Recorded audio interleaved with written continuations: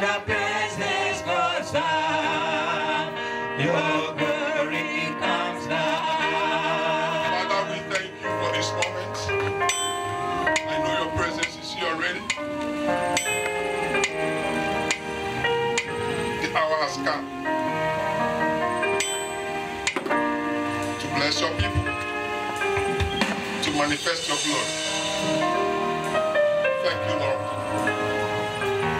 For you always hear when I call on you. And today I call for one thing. That your name may be glorified. Yours will remain the praises and the victory will remain for your people. In Jesus' mighty name. Amen. Before you sit down, I want you to congratulate 7 people. Please don't congratulate more than 7. 7 people will congratulate and say congratulations. Just move around and congratulate 7. Do not congratulate 7.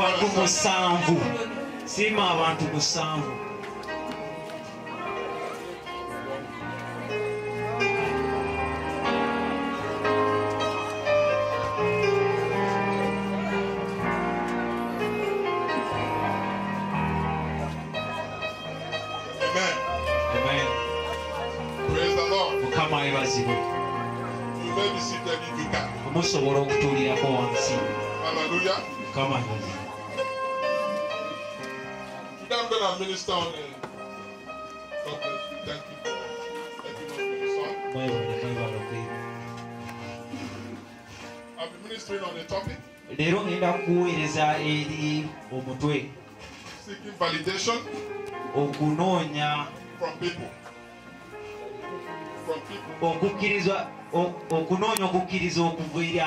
Whatever he speaks, we forgive him. Amen. Let's focus on the move of God. Amen. But before I preach, I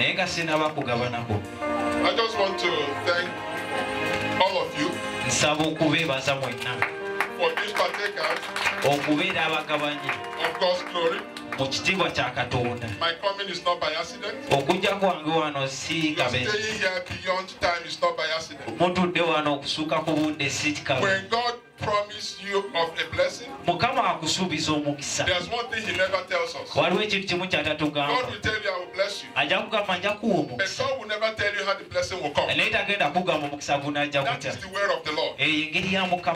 The word of the Lord, He will tell you, I will bless you. I have been in the ministry for a while.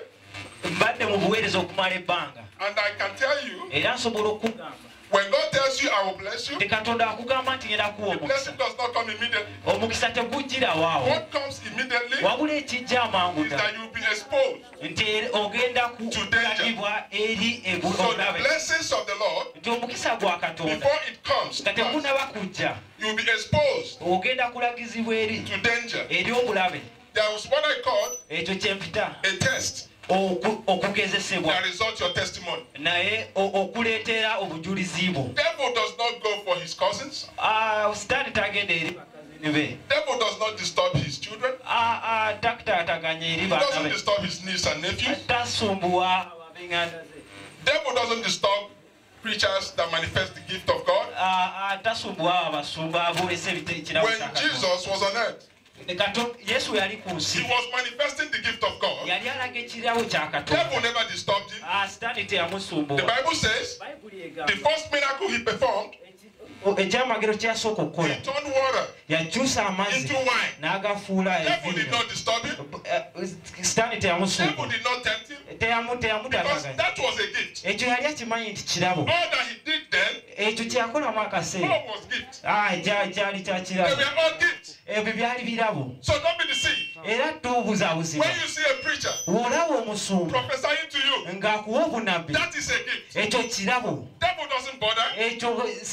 Because there are so many magicians in the church of God demonstrating the gift of God. ekirabo ng'ekyo kyennyini bayibuli egamba ekirabo kya katonda tekiriiko okukyusibwa ndowooza era katonda akuwa ekirabo n'oba ovudde mu kisa tajjaawo kirabo kyo ekirabo kyo kisigala naawe katonda we yawa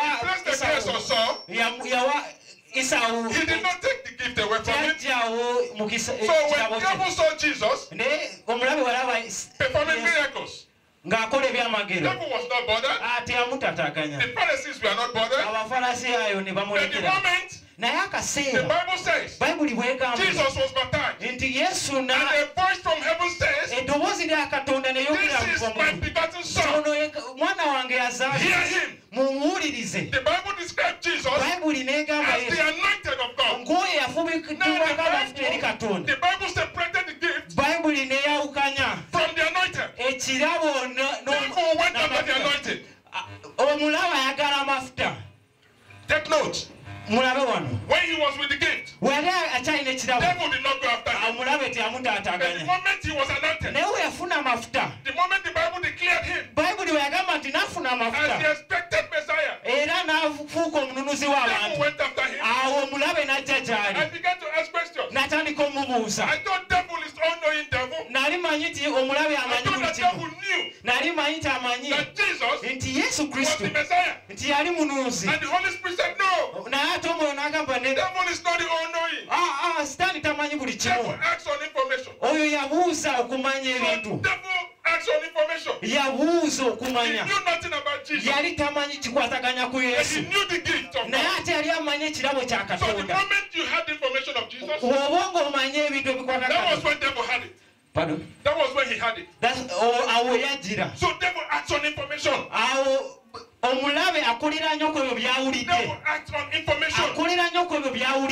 The Bible says Bayibuli egamba nti Kristo yafuulibwako amafuta era n'aluŋŋamizibwa omwoyo okuyingira eri mu malungu okugezesebwa.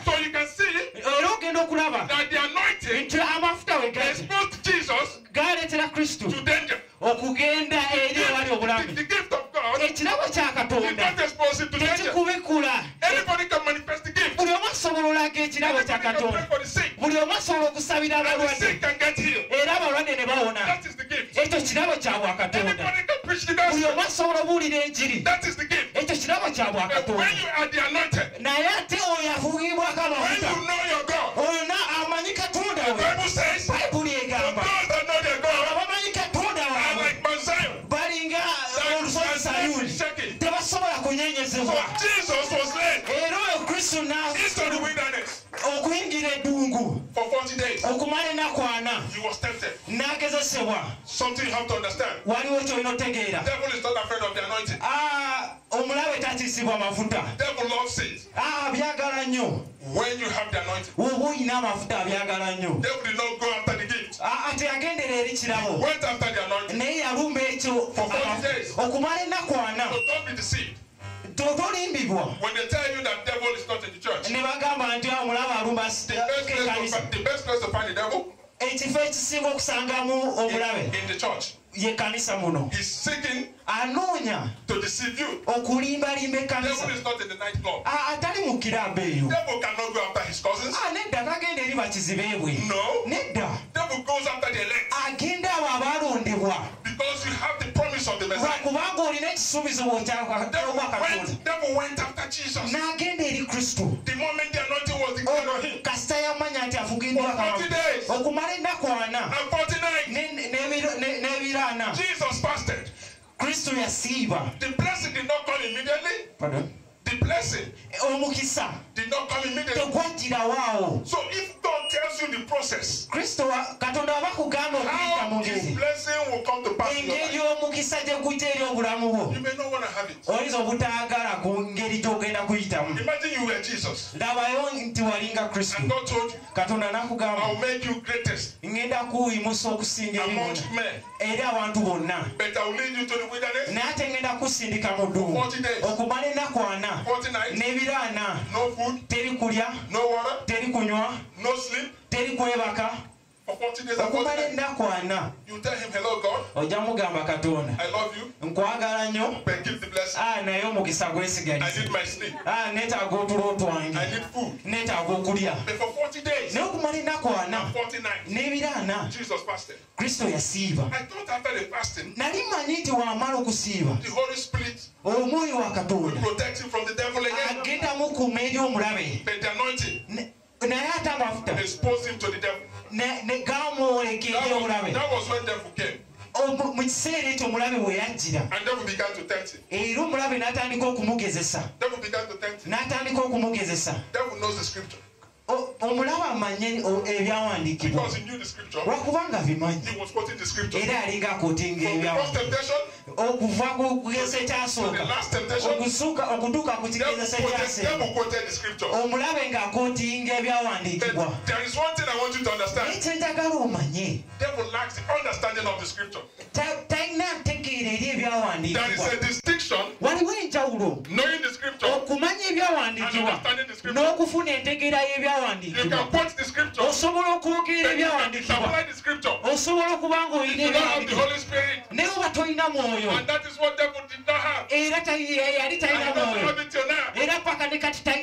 So he was quoting the scripture. And let me tell you something. That which Jesus rejected, devil said,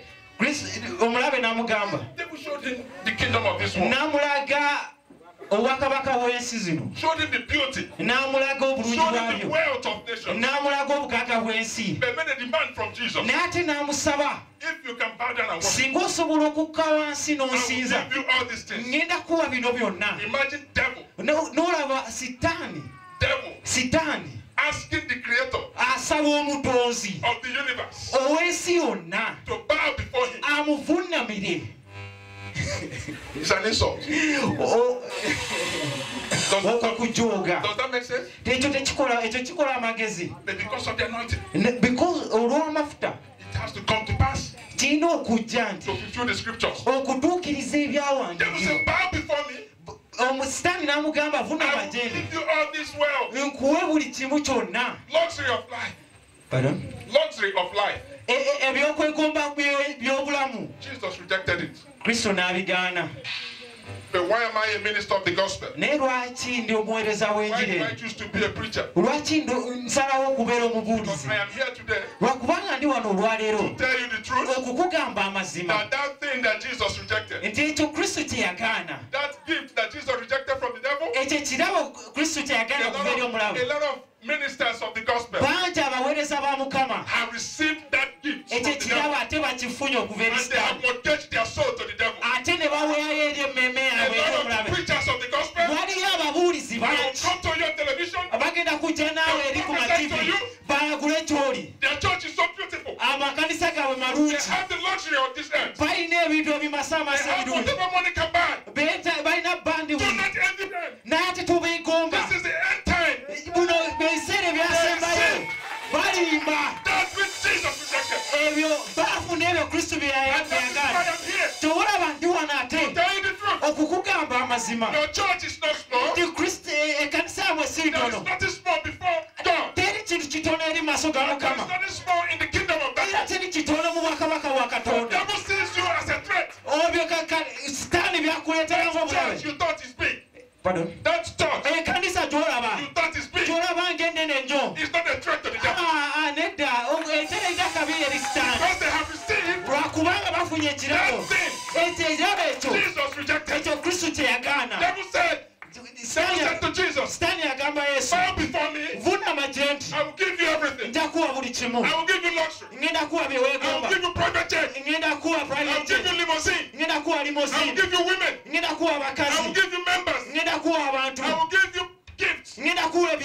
Jesus said to the devil, get behind me, Satan. And let me tell you something. In the house of the Lord, in the church of the Lord, we have prophets. We have prophetesses. We have apostles. We have evangelists. We have ministers. They receive the gift of the devil. They receive the gift of the devil. They sold themselves zaabwe for the devil. eri omulabe. Now they are, do you know what they are doing? Naye mumanyi kye bakola They kati are exposing you naye bali kukuyoleka to danger. eri obulabe obulimu ekyo Prophecies. nga bayita mu kulagula nga bayita mu kulagula Through prophecy. nga bayita mu kulagula Through prophecies. nga bayita mu kulagula Deceiving you. nga bakulimba Letting you know nga bakugamba that where you worship nti gy'osabira is a mushroom church. ako kakanisa This is not katono the mushroom church. ako kanisa katono nnyo I saw the army of the Lord. nalabye eggye lya In katonda this place. nga liyimiridde mu kifo kino If it wasn't so, kigatisa ekibadde kityo I wouldn't have been here. saalibadde wano Coming here was not in the agenda. okujja wano tekyabadde mu mbala zange Last year, omwaka ogwaggwa the Lord asked me, katonda yambuuza there will be a prayer for deliverance. wagenda kubaawo okusaba Release my people from curses. okugununula abaana bange okuva mu That is what misango you have to do. ebyo kye tulina okukola And the Lord told me mukama n'aŋŋamba that will be done in Africa. ekyo tujja kikola mu And afrika I was trying to ask why. ne mubuuza lwaki He said, n'aŋŋamba the prayer must be done on the soil of Africa. okusaba kuno kulina okukolebwa mu ttaka erya afirika So in December, era mu desemba we had a plan to come to Uganda. twalina pulaani okujja wano I'm uganda a minister of the gospel. nze ndi mubuulizi wa njiri But I don't just preach to you, Jesus. naye ate nze simala I gabuulira yesu demonstrate Jesus. nze ndaga yesu That is what I do. ekyo kyenkola If you're hungry, woba olina enjala the easiest thing for me to do ekyangu ennyo gyendi is to pray for you. okukusabira For Jesus kristu to give you food. akuwa emmere Very easy. kyangu nnyo But I don't do that. naye ate sikola ekyo Because God wakubanga katonda cannot come down from heaven tasobola kuva mu and give ggulu you food. ajjakuwa emmere So I ask God, so nesaba mukama bless me mpa omukisa that I may bless others. nsobole okufuuka omukisa eri abalala I say, God, nasaba mukama lift me nyimusa that I may lift others. nsobole okuyimusa So when I abalala see my brother and sisters ewe ndaba baganda bange hungry, nga balina enjala instead of praying for them, kukyo kyokubasabira I buy them food. kambagulire emmere Instead of praying for kukyo them, kyokubasabira I show them love. kambalage okwagala Instead of praying for them, kukyo kyokubasabira I pray for their house rent. kansabire I demonstrate Jesus. kandagoleke I kristu don't just preach nze Jesus. simala gabuulira So what I'm doing here kyendi kukola wano is in obedience to the word of God. kubunabira ekigambo The kya Lord katonda has asked me, lwakubanga kristo I ansabye have to pray. nti tulina He okusaba didn't tell me those to pray for. teyaŋŋamba tomala He gasaba said pray, wabaŋŋamba saba but whoever that hear your voice, naye buli anaawulira eddoboozi lyo whatever that has troubled you, buli kinaabanga kimusumbuwa if you're under a spell, bw'obanga oli wansi w'okubuzaabuzi I am not betting whatever that is holding you captive. nze buli kimu ekikukutte endowooza Please, if you can speak to the devil, bw'oba osobola okwogera eri sitaani ask him about me. mubuuze nzaani My name is Sir Henry Exabiro. bamuyita sa henry Don't ask him about Jesus. tomubuuza yesu kristo Ask devil about me. mubuuze henry yani Devil, the demon asked them in the Bible. The demon asked them in the Bible. emizimu gyababuuza mu bayibuli Paul, I know. Paul, I know. pawulo tumumanyi Jesus, I know. kristo tumumanyi Who are you? naate mwe baani So devil will tell you, sitaani ajja I kubuuza know Apostle Henry. aposolo ino tumumanyi Troubles my kingdom. atera nnyo He's a okuntankalanya servant of God. oyo muweereza wa And katonda I'm here in Uganda, naate ndi wano mu and I uganda want to declare, era njagala okulangirira before I pray, nga sinaba kusaba if you have any occultic charm, woba olina ekintu kyonna ekyakusaba you have gone to any charm, any place, woba wagendako mu malogologo mu and they masabasabo gave you a charm ne bakuwa to ebirogologo protect you ebyokukukuuma or to work against somebody, oba okukolera ku muntu release omulala that charm before I pray. ebyo ebintu nga Because the tetunabasaba moment I pray, biteeke wano kubanga that charm will tusaba work against you. buli kimu kyonna That charm